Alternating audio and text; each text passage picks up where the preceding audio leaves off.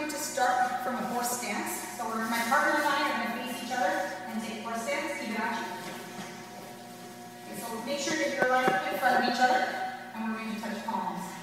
Now from here, we're both trying to disrupt each other's balance and make them either take a step, or if the balance isn't there, he might come forward and grab onto me to try and catch his balance.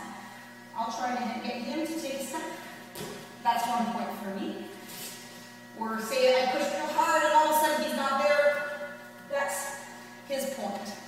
Okay, so in this one, don't poke thumbs, don't grab on and pull. It's kind of defeating the purpose.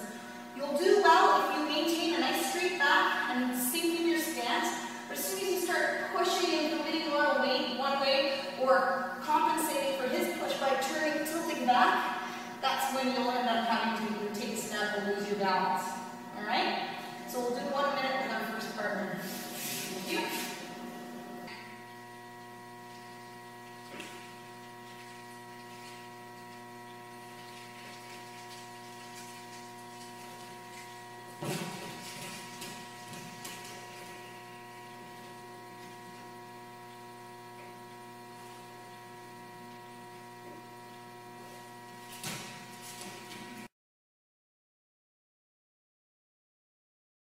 Alright, so the next version of this we're doing from forward stance. So we'll take left leg forward, then Kintsudachi.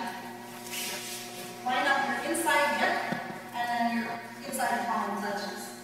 So in this one, I can try to affect his balance again. I can push his hand into his body. That is okay.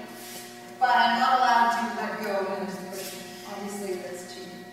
Okay, don't poke your thumbs. Some people have a tendency to do that on this. And again, it's the same type of rules, trying to get him to push, or meet him to push me. Or if he pushes and he overcommits, that's also okay. These are all valid ways of getting a point. Just the important thing is to keep your back straight, nice low stance, and then just keep your stance. Okay? Anytime you commit too much strength, you're putting yourself at risk. Anytime you compensate by leaning back, you're putting yourself at risk. Try to maintain that nice upright stance and structure. Alright, let's try that.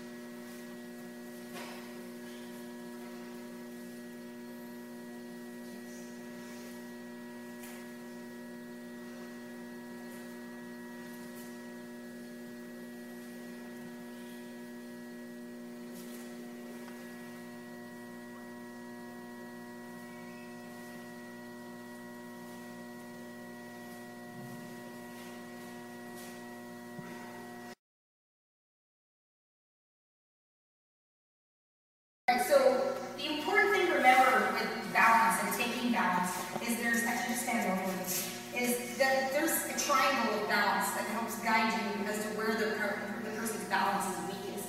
He's standing on 2 points of a triangle, of an invisible triangle. And then there's this third point here, and there's a third point here.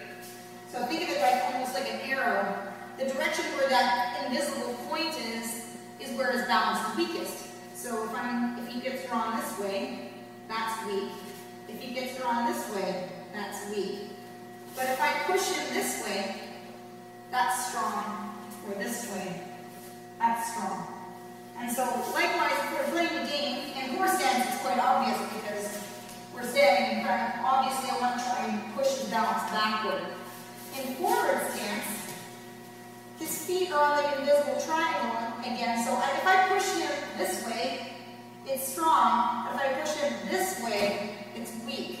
Or if I let him overcommit this way, it's weak. So think of where the feet are positioned and try to work with that invisible triangle of balance, and that's what will get you to break this balance. But simultaneously, of course, you want to maintain your own structure and posture while you play.